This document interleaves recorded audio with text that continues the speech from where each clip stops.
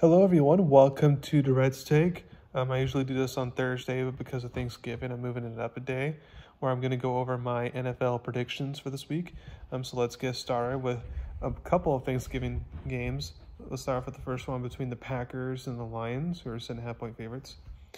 It's awesome that this is a Lions team that actually deserves to play on Thanksgiving Day, unlike previous years. Despite the Lions being better than the Packers, as evidenced the last time they played against each other back in late September, I think the Packers make this more of an interesting game than it should be. The Packers offensively has actually figured some stuff out in the past 2 weeks, which is perfect since the Lions defense has regressed the past couple weeks. Now, I don't think the Packers will contain the Lions offense and that'll be the difference of the game. I think it will take till the fourth quarter for Detroit to finally edge out Green Bay, but nevertheless, they get a win on Thanksgiving Day, which is rare for them. So I have Detroit winning 27-20. Next, you got the Commanders versus the Cowboys, your 11-point favorites. For some reason, whether the Cowboys win or lose, they have struggled playing on Thanksgiving Day over the last 5 years. Now, I will definitely take the Cowboys to win this game. However, since the Commanders' offense can be explosive at times, I do think they could put some points up on the board and make things interesting or potentially cover the spread. I have them Dallas winning 30-20. Next, you got the 49ers versus the Seahawks. 49ers are 6.5-point favorites. Both teams will play again at some point this season, but if the 49ers win this game in Seattle, they basically lock up the division. The problem is, on a short week, Seahawks star running back Kenneth Walker is questionable and might be out. Quarterback Geno Smith also has an elbow injury as well. I think the Seahawks defense will keep them in the game for the first half, but in the second half, the 49ers start to pull away and get the big win, either winning 27-13. And then we got a Black Friday game. We got Dolphins, 10-point favorites, versus the Jets. Now, here's the thing. Yes, Jets quarterback Zach Wilson could have played better. No questions about that. However, the Jets have more problems than quarterback. The offensive line, as I mentioned before, is horrendous. They have no weapons besides Breece Hall, Garrett Wilson. Even then, sometimes they play questionably. And then the play calling is horrendous. And the list goes on and on. Starting Tim Boyle, who has more interceptions than touchdowns, not only in his NFL career, but also his college career, is not the answer. Boyle won't, while he knows the system better, Boyle won't make them better. Neither will Trevor Siemian if he ends up starting at some point. With the Jets' defense starting to wear down, I think the Dolphins in this game will pounce on the Jets and make this another ugly game for them. I have Miami winning 30-7. Okay, and I got the Sunday games. Let's start off with the Steelers, who are 1-point favorites versus the Bengals.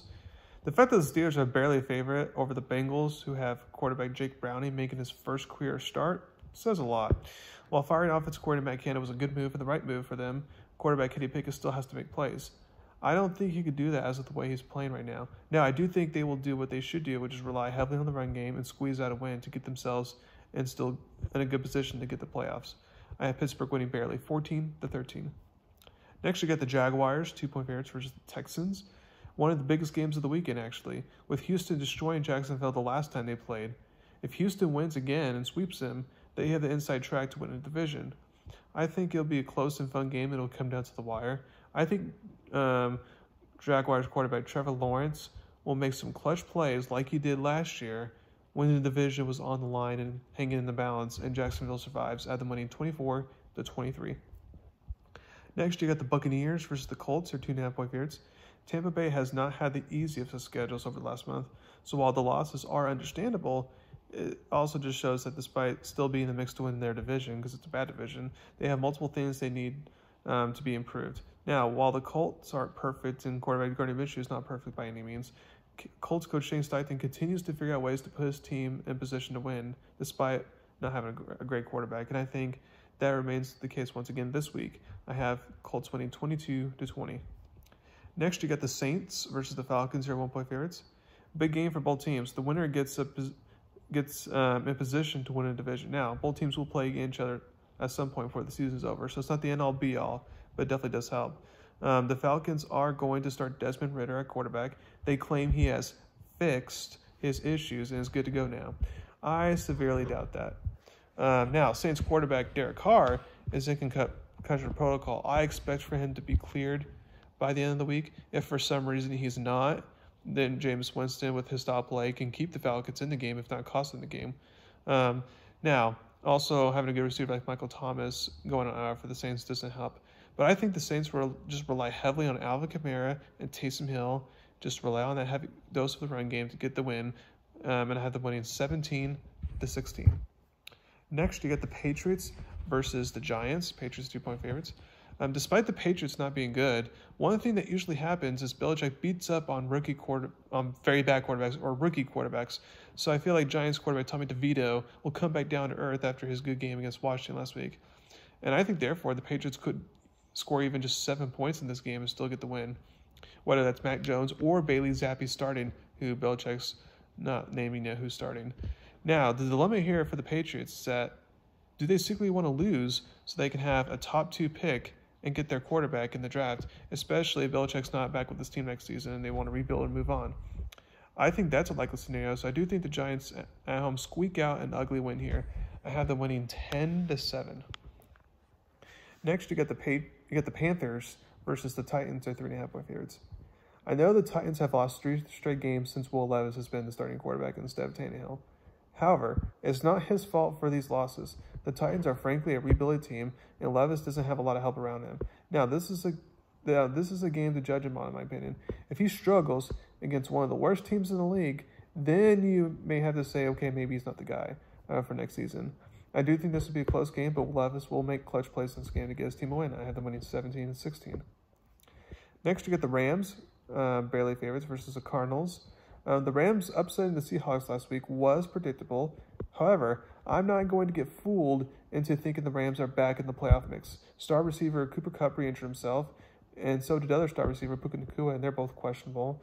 They are struggling to run the ball, and quarterback Matthew Stafford looked very rusty coming off his injury last week. I think Arizona quarterback Kyler Murray leads his team to go 2-1 since he's been back in the lineup. I have Arizona winning by a field goal, 20-17. Next, you get the Browns, 2.5-point favorites versus the Broncos. Well, the Broncos win 5 in a row now. This will be a tough test since the Browns are a top 5 defense. The Broncos will have to continue with their winning formula, which means Russell Wilson not turning the ball over, being patient, taking the plays that are given to him, however small they may be, and then the defense needs to force multiple turnovers. I think both things can actually happen in this game, and the Broncos continue their hot streak. I have them winning 13-9. Next, you get the Chiefs versus 9-point favorites versus the Raiders. Since the Chiefs blew that game to the Eagles last week, I expect them to come out better and play better this week and bounce back. Now, I'm not sure if they will cover the spread or not this game. They usually don't cover the spread, and Vegas has been playing way better since Coach Josh McDaniels has gotten fired, and it's a divisional rivalry game for that matter. So I would take the Chiefs to win, but not cover. I have them winning 20-13. Next, you get the Bills versus the Eagles, who are 3.5-point favorites. I like the Eagles to win this game. The question is, will it be close or not? It honestly shouldn't be close. The Bills are too up and down, but the problem is the Eagles allow teams to remain in games. So I think at home off a bad offensive game from this past week, the Eagles will look to steal the spotlight and further cement their quest to have the number 1 seed in the NFC. I have them winning 21-13. For Sunday Football, you get the Ravens, 3.5-point favorites versus the Chargers. This is not a good bounce-back game for the Chargers, who desperately need to win.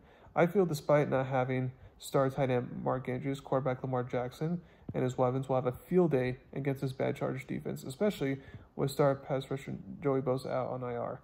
Then the Chargers offense is struggling, whether it's the offensive line not holding up or the receivers other than Keelan Allen dropping balls.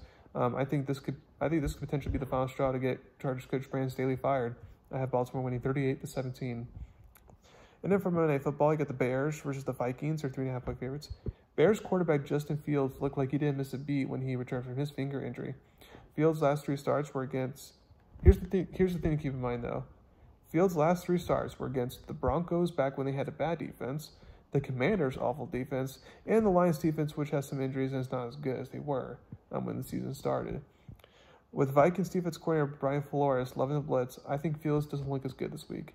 This game comes down to the Vikings' offense. Credit to the Broncos for last week, but the Vikings' penalties and turnovers are what cost them that game, and a game they should have won.